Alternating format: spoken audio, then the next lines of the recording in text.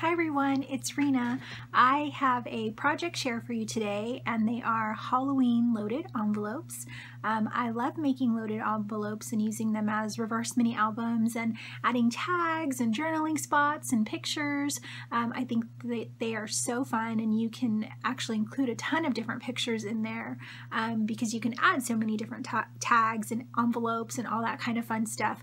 But today's project share is really all about Halloween. I have a bunch of nieces and nephews, and so I like to mail them things, and so I have created these loaded envelopes with a Halloween theme just for them. They're pretty stuffed already, and I haven't even added any of the candy or the cookies or any of the other yummy stuff that I plan to add. I will have a tiny mini tutorial at the very end. If you have questions or you need more help, please feel free to let me know. Thanks!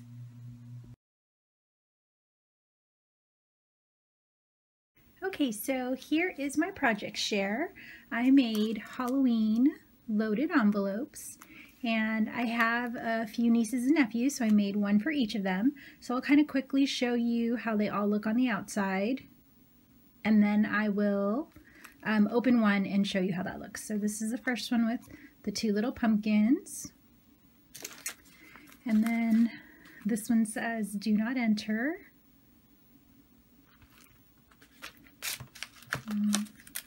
This one says spooky. And if you'll notice, some of the pocket sizes are a little different right here, but pretty much they're all the same. This is a little Frankenstein.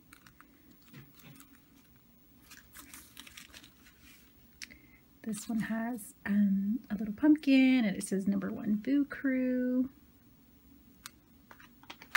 This is probably one of my favorites. This says, "If the hat fits, wear it." It's a little witch theme. And then this one says candy. And this last one that I have here, you'll notice is not as stuffed. And actually, I'm going to list this one in my Etsy shop. Okay, so for the loaded envelopes, they're not flip books, they're loaded envelopes. So what I did is I created a little pocket right here in the front. I added this little picture that says, "If the hat fits, wear it," and each of them have their own little picture.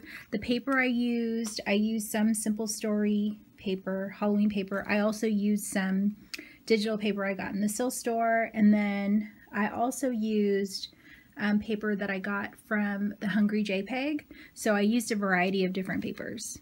I created these little embellished paper clips.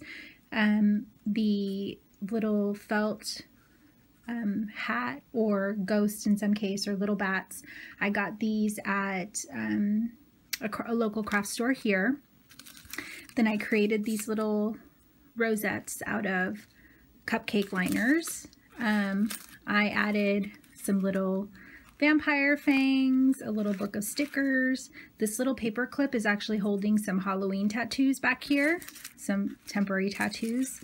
I added this little witch right here in the back.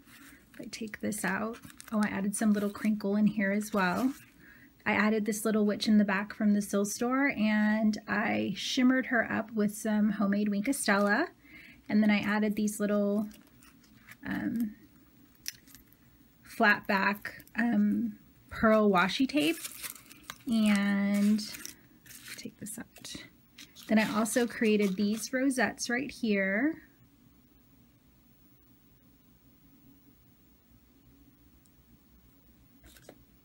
And then I have a little tag in the back that says "Happy Halloween," and I'm going to write my little message there.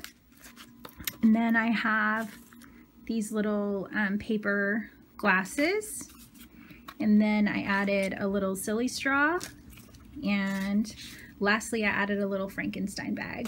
So it doesn't even have any goodies in it yet, and it's already kind of full. And then I added paper on the back of all of them.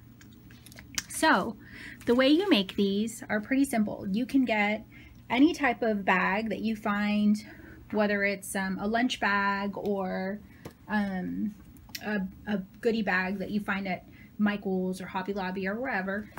I actually made mine with these 6x9 mailing envelopes. And so what I did was I glued this part down. I just kind of folded it in here. And then I took black paint and I painted all around the edges.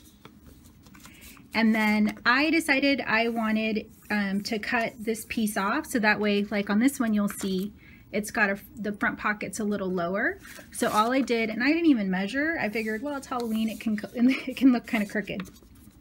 I just cut out right here this whole little section, and then I made sure to ink up those edges as well. And then I added a layer of black cardstock, and you can see that here. Here's my black cardstock. And then I added a layer of designer paper on top of that.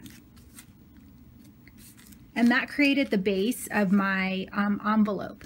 For my pocket, the reason they're all different sizes is because I used scrap black paper that I had from leftover projects.